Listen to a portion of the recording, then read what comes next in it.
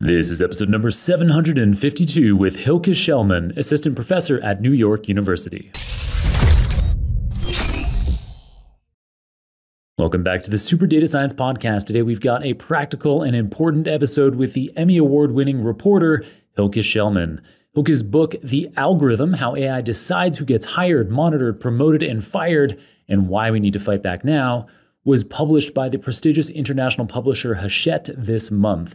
In the exceptionally clear and well-written book, Hilke draws on exclusive information from whistleblowers, internal documents, and real-world tests to detail how many of the algorithms making high-stakes decisions are biased, racist, and do more harm than good. In addition to her new book, Hilke is also assistant professor of journalism and AI at NYU. She previously worked in journalism roles at the Wall Street Journal, the New York Times, and Vice Media. She holds a master's in investigative reporting from Columbia. Today's episode will be accessible and probably interesting to anyone. In it, Hilke details examples of specific HR technology firms that are employing misleading Theranos-like tactics. She talks about how AI can be used ethically for hiring and throughout the employment lifecycle, and what you can do to fight back if you suspect you've been disadvantaged by an automated process. All right, let's jump right into our conversation. Hilke, welcome to the Super Data Science Podcast. I'm so excited to have you here. This is going to be a great episode. Where are you calling in from today? I'm calling in from Brooklyn. Nice. Thank you for having me.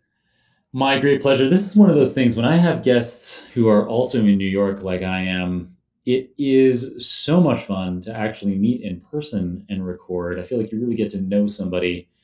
But here we are doing it remotely. Yeah, as though you're going to yeah, and maybe we should be doing a follow-up because this episode is going to be really illuminating for a lot of listeners. I'm sure we're going to have great feedback, and maybe it won't be long before we need to do this again or have the pleasure of doing this again. Yeah, and I would love to have feedback. I always, I'm a journalist. I love feedback.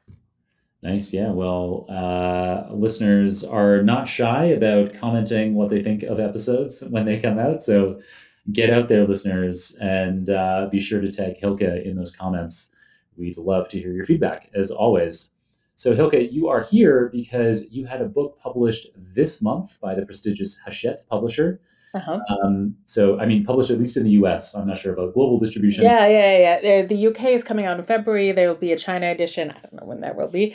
And I've heard from people all around the world that were able to get it through at least Kindle, or there's an audiobook version that even if in their jurisdiction it wasn't available, they could listen to it. There's like all kinds of ways to find this book. So that's the beauty of having a global publisher, I guess. Yeah, and the digital ones, of course, it's easier for them to get around the world quickly. Yeah, so the book is called The Algorithm, How AI Decides Who Gets Hired, Monitored, Promoted, and Fired, and Why We Need to Fight Back Now.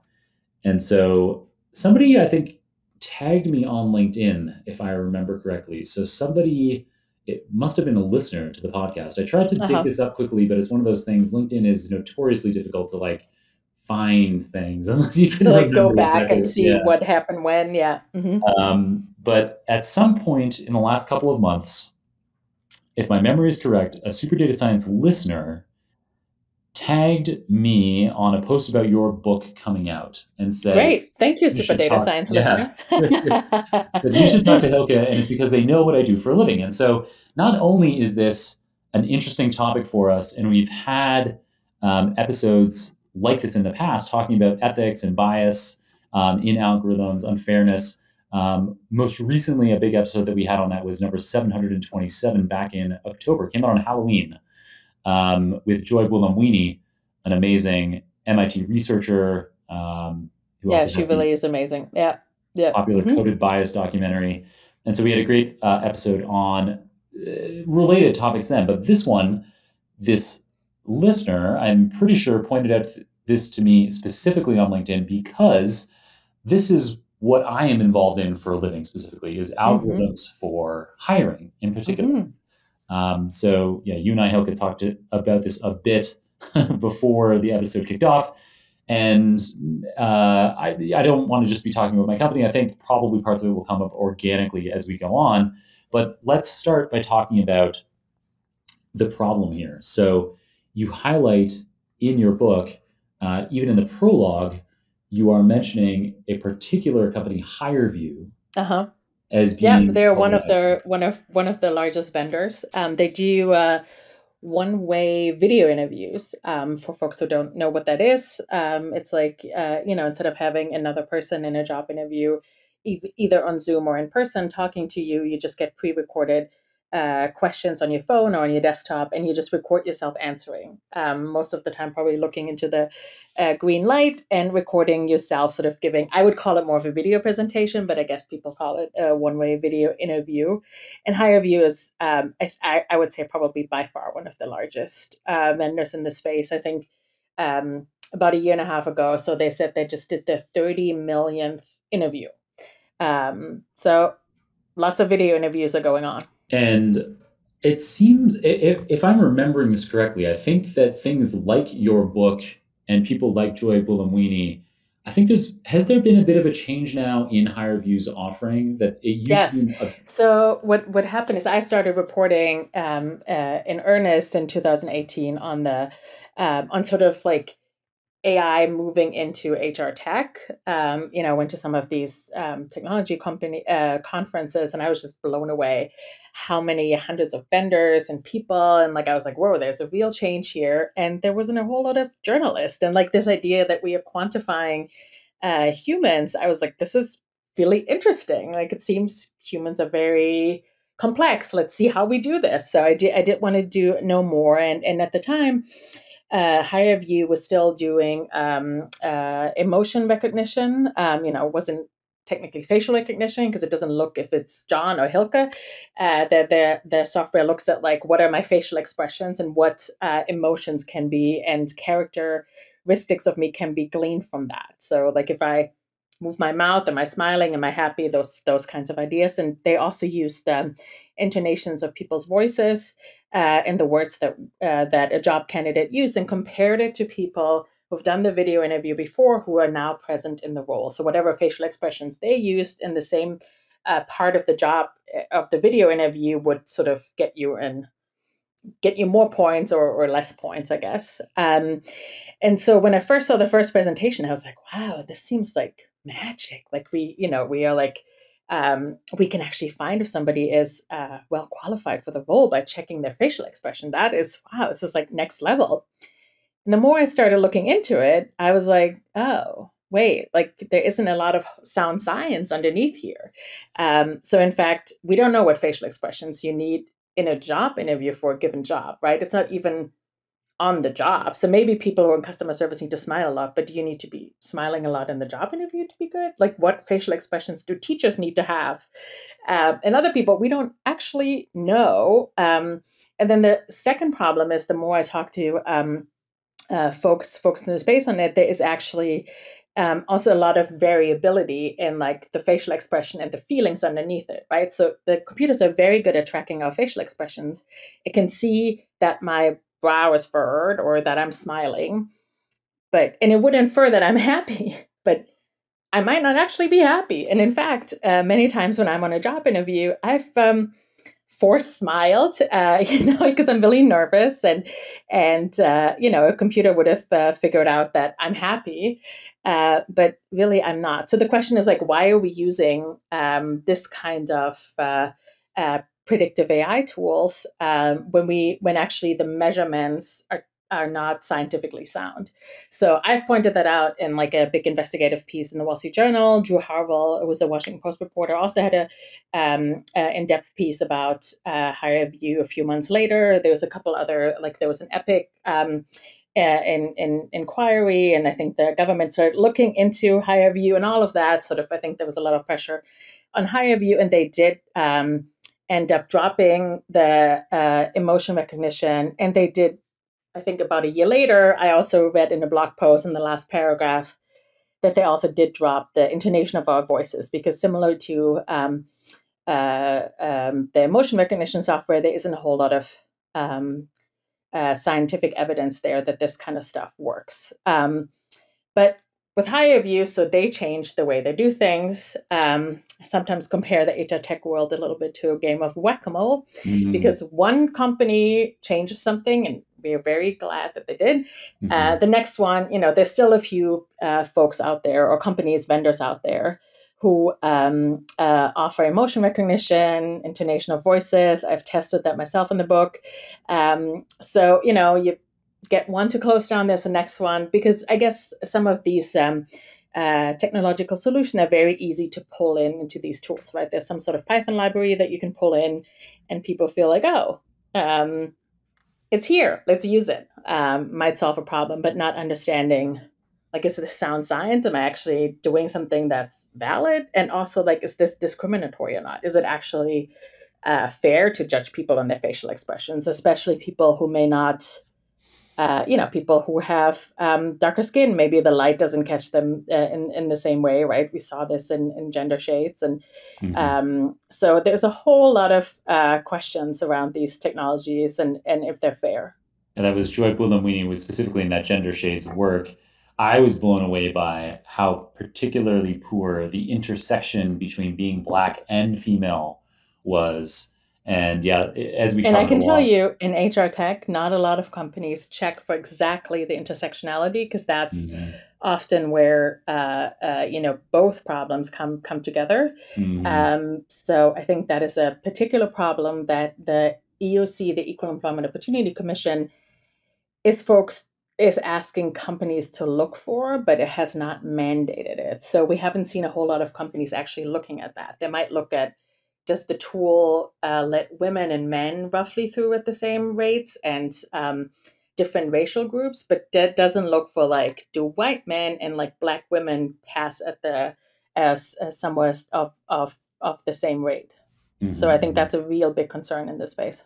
Yeah, well, it's great to hear that at least some organizations, some of the big ones, like, so if HireVue is the biggest video interview platform, it's good to hear that they've made these changes, even if it is a bit of a game of whack-a-mole. Something that we talk about on the show a lot, of course, given that our listeners are, a huge amount of them are hands-on data science practitioners and machine learning engineers, so they know about how easy it can be to be going to a GitHub repository and downloading some open source package to do some capability.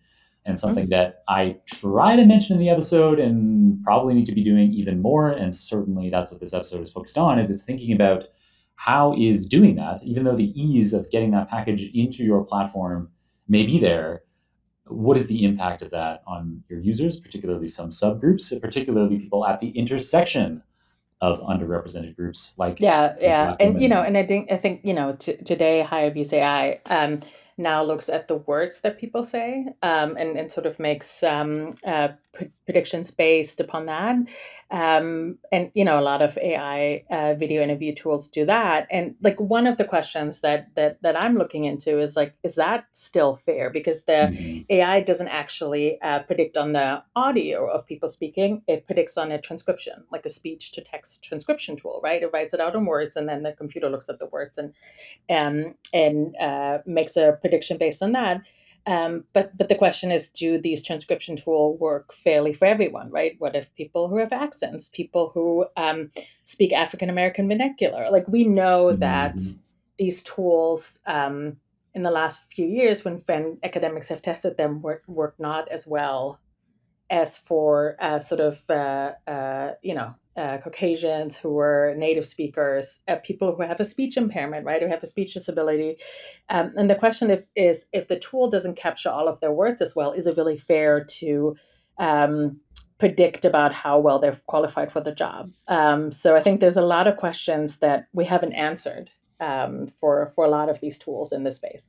For sure. And getting the words right, transcribed correctly, is just one part of the story. But of course, downstream in how these words are being interpreted, of course, it's even more complex. It's not just as simple as, like, getting the words right. It's that if somebody comes from a less common background that's being interviewed, it's the way that they speak, not just the accent, but they could be using turns of phrase that aren't comprehensible to the model or had few examples of. And so they might define teamwork a little differently, and it's not based, the training data didn't cover that, so now they're outside of the statistical patterns. Exactly. It's a real, there are so many cases that proxy variables that speak more about, like, our background than actually about our job fit could come in, that it's really I mean, it's really its own science to figure out like how can we make sure these are non-discriminatory, because so many easy proxies that look on its face, as psychologists in the space say, it's like facially neutral. It looks neutral, but when you dig deeper, you actually see there's a whole lot of problem here. Right. So, what happens with companies where their whole business model is based on some kind of probably spurious association between some behavior and hireability? So, with HireVue, for example, you were able to evoke real world change where HireVue is still able to grow and succeed as a business um, without having these emotional recognition or tone recognition algorithms running in the platform. Now, they do still have some potentially suspect AI running in there still, TBD, but it seems maybe reasonable to say that perhaps if HireVue didn't have maybe any AI, it's conceivable that they could still succeed as a company because they offer this this video interview service. But there are other companies out there who are in the hiring space, who are in HR tech, and who exist exclusively based on some AI models. So a company that was a few years ago lauded quite a bit was Piemetrics. So AI games, yep. Yeah, AI games. So we see that, right? I talk about that AI in hiring is used in like very many parts of that, as we call it, the funnel, right? You have like a lot of people at the beginning, and then you funnel them down to like the last, I don't know, 4, 5, 6 applicants that you interview. And along the funnel, you might have the one-way video interviews that HireVue offers, or you may have AI games, as I call them, that Piemetrics offers. So, and I should say the AI games, it's not like a video game that we have today that is like super engaging and dramatic to play. Like this is more like early 90s aesthetic. There's like a balloon that you pump up. I mean, it's very, very I remember basic. the balloon. But for probably most job applicants, much more engaging than filling out 100 questions. Like, are you the life of the party? Very much, like, is that you? Like, Yeah. these are often these IA games often want to find out like personality traits and sort of like personality traits and some sort of job skills that might be connected to the job. So the way Pymetrics used to do that, they have been bought by Harvard. But parts of the tool are still available.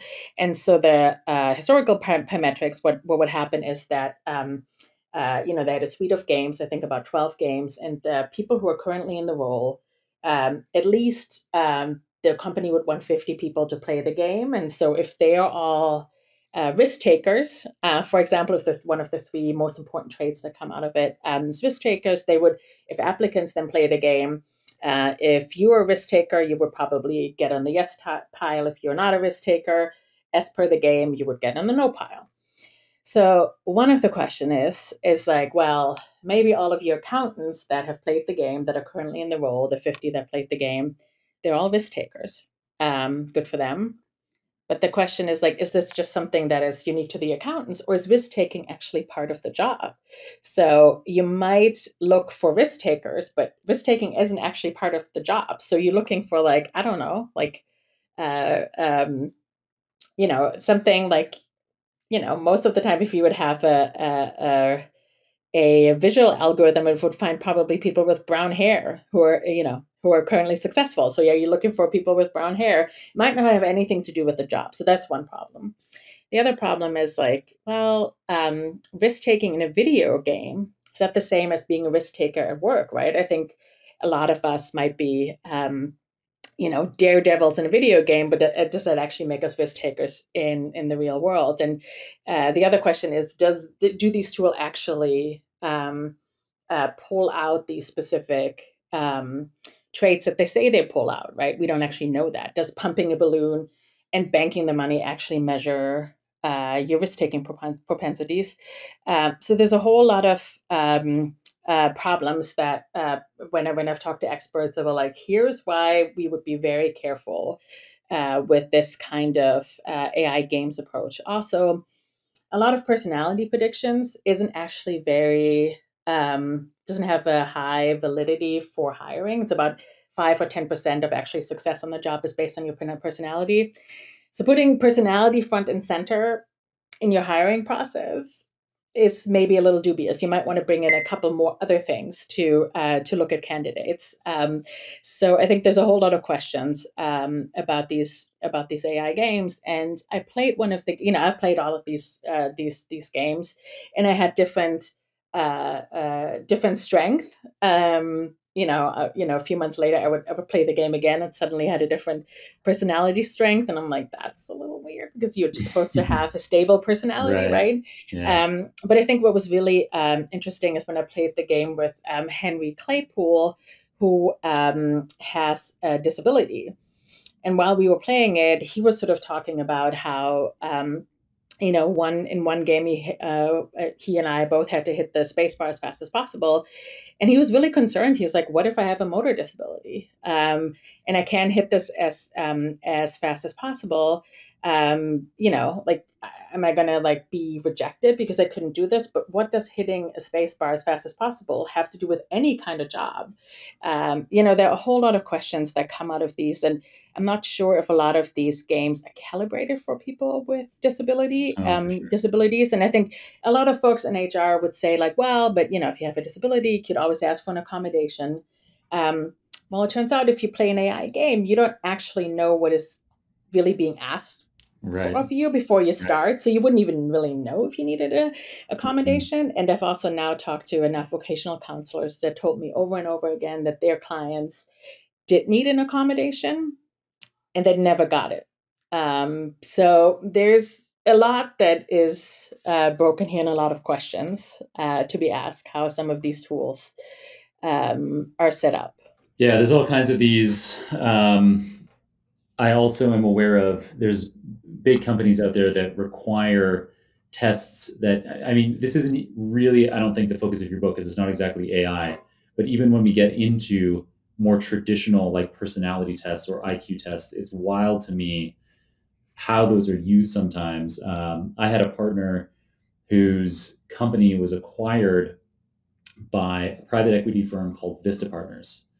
And they had a mandatory, everybody in the company that was acquired, including my partner, had to do a test called the CCAT. Um, Mm. and so it's an IQ test, but you don't even get told how you did. Yet it does impact, like if they're looking to do cuts, your CCAT score will be considered in whether you're cut or not. And so it's wild to me because it's, as you say, like these kinds of things like the Pymetrics AI games. What is the relationship between risk taking in a video game and risk taking in the real world? Well, similarly, these kinds of IQ tests where you sit and you have to pick multiple choice answers, how much is that like a real job? It says nothing about somebody's resilience and their ability to build relationships across the firm and to execute on a big project. It's like, Yeah, and I think we often think about personality, and I think a lot of leaders and companies feel like, oh, I want like agile employees who not only know like the programming language that I need now, but who are like have so much forethought that they're going to learn the new one before it's almost even out, right? Like I need this agility, but the question is actually like how good are we really at measuring it? How much does it have to do with a job? If you only have agile employees, they're all going to find a new job very, very quickly. And then the other question is like a lot of us like can compensate, right? Like I'm actually like my personality is like I'm actually kind of a bit shy, and I had to learn to like be much more outgoing and approach people. It was oh, easy to do it wow. for my job, Yeah. but like Great work uh, because you seem super as extroverted. but on the playground with my toddler, I'd be like, it's painful, and really had to overcome, or in like sort of professional networking settings. So I really had to overcome that, but I think that speaks to it that like maybe our personality is X, but a lot of us like find ways around that. So I don't know how much validity there is to this. And we've seen actually, like, for example, the DISC test was in some of the AI tools that I tested that will find your personality out of your social media data exhaust, or they claim they can find your Right. Oh personality my out goodness. of your social media data No. exhaust.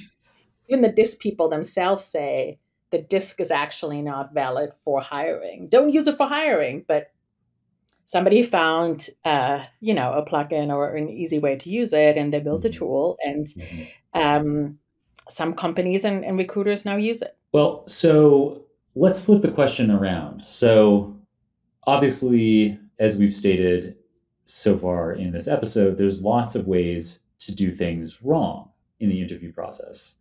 Yet, tools, as you highlight in your own book, online platforms like ZipRecruiter, Indeed, Monster, these have allowed huge volumes of applications to be made to even small companies. And the biggest firms like Google and Delta, as you've highlighted, they get millions of applications a year. Yeah, they're drowning.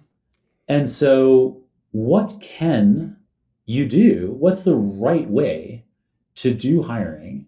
Is there a place for some kinds of tests or AI tools?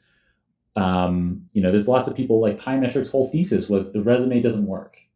Play these games. Yeah. And I'm sure there's lots of cases where that's true, but I'm sure there's also lots of other cases where a resume does provide some useful information. Yeah. So I think, like, I mean, that's part of, like, the mission of the book, that I think, like, human hiring is also very bad, right? I'm not advocating to go back to, like, have biased humans doing all the decision making, because that's another problem. But what I'm trying to I want to have larger conversations to actually think through, like, what is actually works on hiring, and what tools should we use that may be less discriminatory and give us a sense of someone. So it's like, I think one thing is to have numerous tools, have the resume, but also have personality, have assessment that directly look at what are the skills used in the job, and can I somehow measure that? And I think actually, like, some virtual reality applications might actually be helpful here, because now with virtual reality, we could test actually people, ask them to do the job that is required, and sort of give also the candidate a sense of the job. I think it's still early. It's still hard to build these, but I think there should be a larger conversation around this. I would also, like, tell people, like, I'm really open. I work with a lot of sociologists and computer scientists, and, like, I would love to have a longitudinal study where a company hires people with AI tools and maybe a traditional way, and hires all of them, and then we'll see over the course of years, like, did the actual green labels or the red labels, like, did they actually perform better? Like, was this assessment, did it actually work? Because we don't know that, right? That's sort of the problem. We don't have these longitudinal studies, and I have not found a company that actually tracks people they hired via AI tools for years to come, to actually then loop back and understand, did this tool was that actually predictive or not? And I would love to see that, because I think that would actually help companies, vendors. I think it would be helpful to anyone, but it would take a while to set this up and do this. But I think that would actually be a way for all of us to understand, how do these tools work. And I do think for folks who are in the position to buy these tools, like HR managers or leadership of companies, to really think skeptically, like, does this actually work? Like, what is the science underneath? And really have outside counsel come in before using these tools, to have, like, a pilot phase, because I've heard this over and over again when I talk to employment lawyers. Nathaniel Glasser is one of them. He's based in DC, and they looked at an AI games vendor. They all signed an NDA, so he couldn't name the company, but he said, we had a pilot phase, and that tool always discriminated against women. We just couldn't get it out of it. So the company didn't use the vendor, but the vendor is still around. Hopefully they've learned, but we don't know that. So I think the pilot studies are good, and we need a whole lot more transparency to actually sort of understand what doesn't work, put that in the open, so then it forces vendors and companies to not use it and change their ways. I think that's, like, the first step. Nice. Yeah, those are great practical tips. So combine lots of approaches, including for many kinds of roles, maybe a resume, as well as multiple assessments, particularly assessments that include specific skills that are required for that Yes, job. like skills, like, don't look at the school where I went to because that tells you probably more about my socioeconomic background. But actually, like, make sure if you need to hire people to do X, that you test for X and not for like 30 other things. Like we see this too, right? Like job descriptions are ballooning because maybe an HR manager takes the job description from 3 years ago and then just adds new things that the candidate should have. And suddenly you have like 55,000 things you need. When reality, like, focus on the five most important skills that you need in that role and like find those people and not anyone who happens to have all of the 55 skills, but maybe is mediocre at one of them. Maybe you need somebody who is like really good at four. But the way often these tools are calibrated is that they reject um, qualified candidates. And the interesting thing is that, like, when people do surveys of company leadership knows that their AI tools or algorithms or whatever they use for hiring reject well-qualified candidates. And somehow no one is stopping this problem, because I think the efficiency it is just so needed in the industry. There's too many applications coming in, and they just need a technological solution. And they're okay with some that maybe not as good as we want them to be, but they're just so efficient. So what I'm saying is, like, I think the AI tools have proven themselves. Their vendors always say this is more efficient. It will save you money, labor costs, make this all faster, and find the most qualified people. So it's definitely efficient. It's definitely probably saving money, companies money. That's why they want it. But does it find the most qualified candidates? I don't think we've seen a whole lot of proof of that. Great points. All right, and then so since we have a data science audience, there's probably lots of listeners out there who, like we mentioned earlier in the show, they're very familiar with going to GitHub repos, downloading open source tools, Yep. and so I'm interested to hear what thoughts you have for what practitioners, data science practitioners, machine learning engineers can be doing, product managers, business owners can be doing to try to prevent algorithms with biases getting into their platform. I can quickly, and maybe you can even assess my own ideas and the kinds of things that we do at Nebula. So because we are an AI company in the HR tech space, we try to be careful, and I'd love to hear what we might be getting right or might be getting wrong. But one of the things that we do is when we are designing our algorithms, we are thinking about different groups from the start. So we're thinking about men and women, different sociodemographic groups. And so from data collection and pre-processing all the way through, we're trying to think about downstream, how is this going to be used by the model? And are we potentially allowing bias to be included in the training data? I mean, I guess my question is, like, like, if you have large sets of data on people, like, how can they not be biased in there? Like, a lot of these Well, policies are biased. Like, my hobbies are biased, show probably more for about my sure. gender and my background than other things.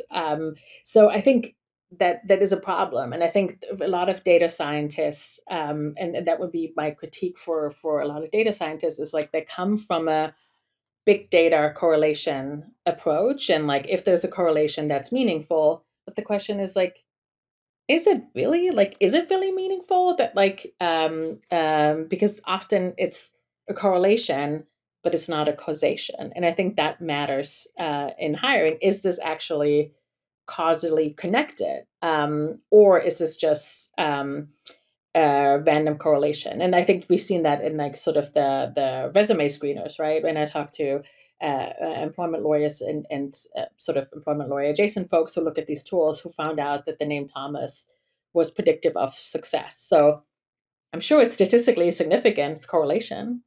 That's what the tool found. But we all know that, fortunately for the Thomases in the world, like, your name doesn't qualify you for anything. It's your skills and all of your the other things that make that. But it's statistically significant. But shouldn't we be using it? Absolutely not. So I think that's a lot of things. Like, we can get a lot of signals that we can measure, but is it actually statistically? I mean, is this actually significant information. I've also reported on surveillance at work I've also reported on surveillance at work and companies using, for example, swipe-in data to check like who is longest at work and making inferences if somebody is most productive.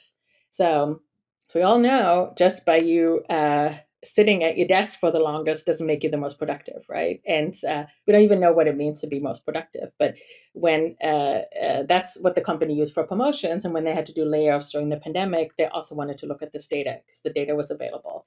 So you suddenly have these like this beautiful data that you want to use, but actually, if you would think about it, it's a whole lot of nothing because like swipe-in data isn't meaningful, and in fact, it might actually be discriminatory for women and people with disabilities because actually turns out nobody has a chance to be at their desk as long as they want to. It can actually have discriminatory effects because women are mostly caregivers and people with disabilities have the highest rates for absences, and these are protective classes. So I think what looks facially neutral and looks like a great correlation might actually not be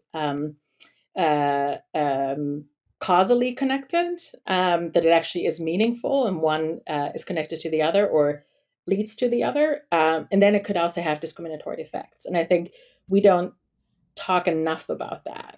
Yeah, and there are lots of examples in your book. So people might think, and this episode has ended up being mostly about hiring. We don't have time to get into all the detail, but you have many chapters in your book covering different parts of the employment lifecycle. So not just issues of AI in hiring, but also in performance, like you just went into, people sitting at their desk or swiping times, promotion algorithms or leadership training selection algorithms, layoff algorithms. Yeah, flight risk algorithms. Like I'm really interested in those. Like we see more and more of those, right? Or predicting who's going to be an insider threat.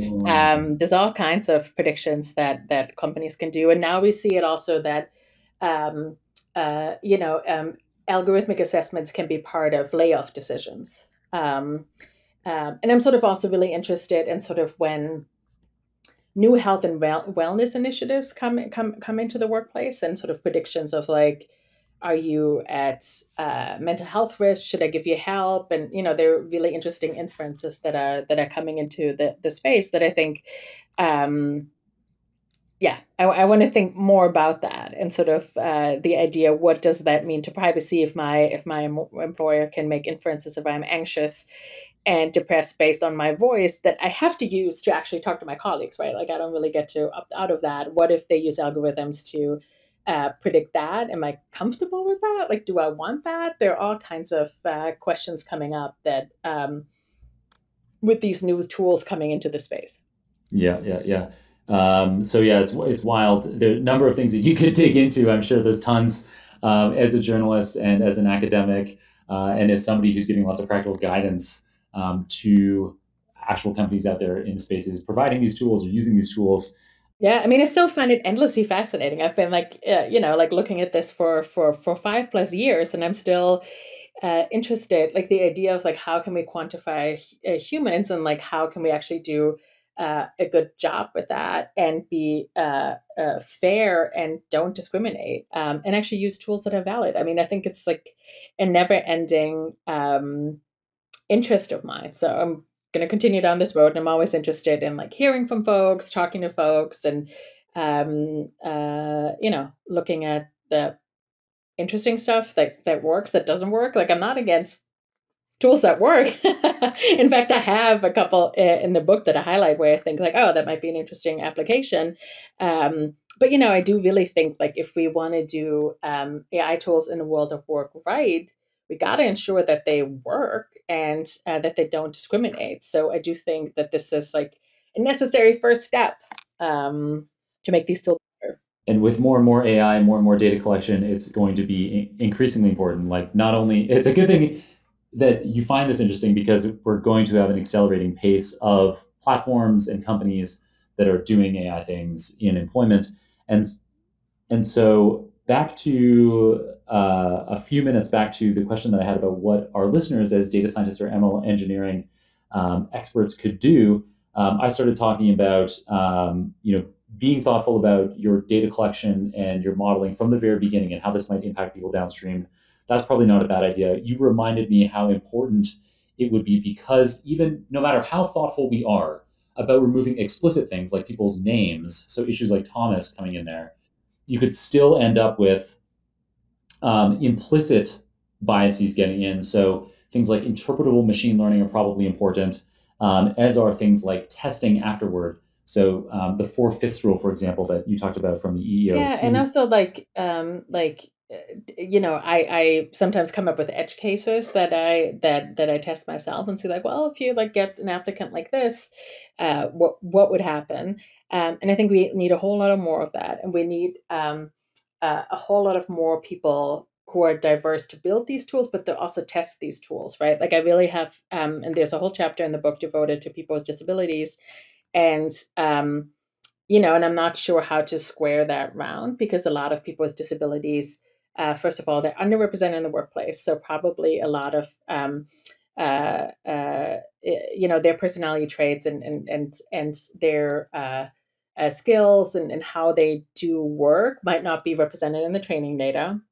And then the problem is also a lot of their disabilities are so individually, right? Like I might be autistic and somebody else might also be autistic, but my disability might manifest itself so differently than from somebody else. So even if somebody else in the training data might not actually cover the way my disability is expressed, so like it's such an individual thing, and having a one size fits all algorithm is just not very clear to me how that is going to work. And we don't want to leave folks who are already marginalized, who are already underrepresented, in the dust. So I think there needs to be a whole lot more testing and thinking through this before bringing the products to market. And not, I think we're pretty good on like race and gender.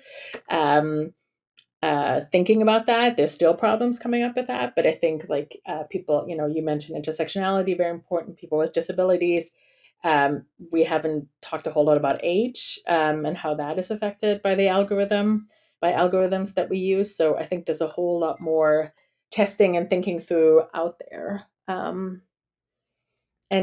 truthfully, I think often companies don't have the time. They have to go to market. They don't have the luxury of years of scientific research. Yep. Yeah. Yeah. So really great points there. Just quickly getting through them. Trying to remove data that could be biased from the data, because we can't be sure that we get that all right, or there could be implicit biases. Having interpretable machine learning in there, having diverse people building these tools and testing these tools is critical. And then my last one here is that testing afterward, once the algorithm is developed. So not just the main effects, not just making sure that the main effects are not having bias, but the intersections too. Yeah, and always test, even if you think this is like totally facially neutral. Like I talked to a former director or a senior acquisitions folks of one of the largest companies in the United States, and he said that they found out if somebody has a friend in the workplace, they would stay longer at the company. So they wanted to build out retention. But when they actually looked at the results, they found out that this was overrepresentative for Asian Americans, and African Americans had way less people at the workplace. So it was actually discriminatory. But you would think like, well, if you have like, an acquaintance or a friend at the work site, that's great. Like you stay longer. It's a great predictor of success. Let's find people who know someone.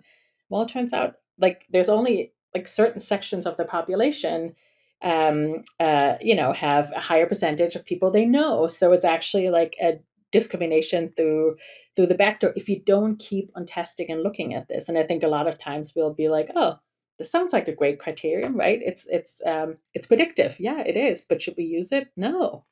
So I think those are kind of examples where I want to get people to really start thinking and skeptically looking at these tools.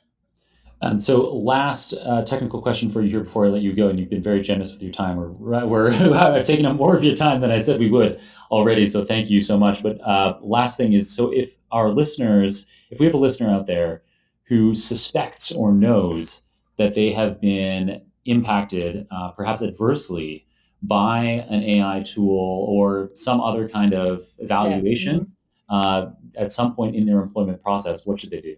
They should call an employment lawyer and me, and possibly call the EOC, to the Equal Employment Opportunity Commission, who are all tasked with looking into this. I think it's a little bit difficult in the United States and in most jurisdiction because you have to show that you were harmed by a tool. So I mean, we all get rejected from applying for a job all the time. So, do I know why I was rejected? So it's really hard to have that to show that you have evidence of that unfair rejection. I think what might be helpful. I've seen people who have recorded some of the assessments, who've asked for their data from companies, but very easy under GDPR in Europe, and I think there's some consumer laws in California that will also allow people to do that soon. So I think those might give you hints, but there is a little bit of a growing chorus of people who want. If you see design features that are problematic, so the EOC, for example, find a company that had made people put the ages into whatever template they had on their website. So a woman put in 55 and then younger and older, and she was rejected when she was older and not when she was younger, and she brought a case to the EOC. So by the design choice already gave you a hint that there might be a problem. So those are one of the cases. So I think people want to see okay, let's see if we can, if you find a design feature that's possibly problematic, maybe we should let a case come through. But right now, that's not the case. So it's very difficult to actually bring a claim. So the more we need to rely on whistleblowers, employment lawyers who are in this space, who will hopefully speak up and tell us when they find problems, because that's the only way the industry will get better. And I know that everyone in the industry also does want to hire people fairly. I know no one sits there and wants to discriminate, right? It's just a matter of if we use these kinds of AI tools, we need to make sure they work. And that is a very, very hard task to do, and don't discriminate. Mm-hmm, mm-hmm. Well, lots of great guidance there for data science practitioners, as well as anyone who thinks they may be impacted by these AI tools in the employment process. Hilke, before I let you go, I always ask guests for a book recommendation. Of course, we have your own brand new, The Algorithm, which people should be checking out. But do you have another recommendation for us as well? I do. And I think it's slightly off the beaten track. One of the books that has touched me the most is actually The Warmth of Other Suns by Isabel Wilkerson. Wilkerson, that is about the Great Migration to the north of the United States.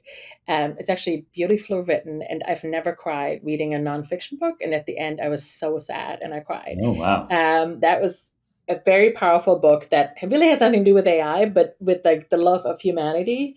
I think it was just a beautiful, human spirited book. So I like how you kind of just I like how you just indirectly said there that AI has nothing to do with love of humanity. That's perfect. I think I think it can actually help us a lot. There was there was a reason why almost 6 years ago I started investigating. Actually, it's been 6 years.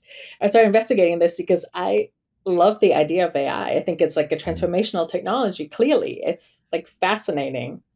Just have to do it the right way. Yeah, that is the key thing that can come out of all this, is that we know that humans make terribly biased decisions and are so much more likely to, for example, pick people that look like themselves for a role. And so there is a huge opportunity here with technology, with AI in particular, to undo some of those issues as opposed to propagate them and just make them reinforced.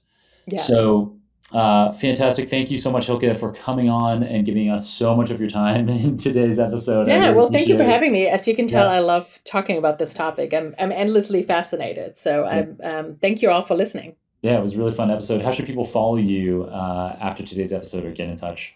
You know what? The easiest way is LinkedIn. There's only one Hilke Schellmann, so find me on LinkedIn. I also have a website, but we all kind of left Twitter, so I think LinkedIn is maybe the new Twitter for the world award. I'm not sure. It seems We'll to see. be by default where people are ending up. For lots of people now. Nice. All right. Thank you so much, Hilke. And we'll be catching you again soon, maybe for an in-person episode. I hope so. Thank you, John. Lots of food for thought in today's episode. In it, Hilke covered how AI-driven processes like higher views, emotion recognition, and Pymetrics AI games can do more harm than good during the hiring process.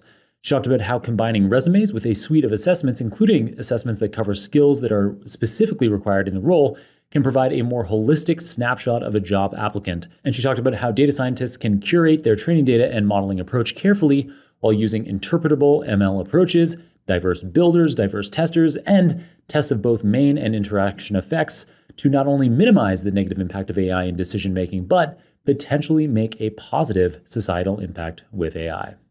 All right, that's it for today's episode. If you enjoyed it, consider supporting the show by sharing, by reviewing, by subscribing, but most importantly, we hope you just keep on listening. Until next time, keep on rocking it out there, and I'm looking forward to enjoying another round of the Super Data Science Podcast with you very soon.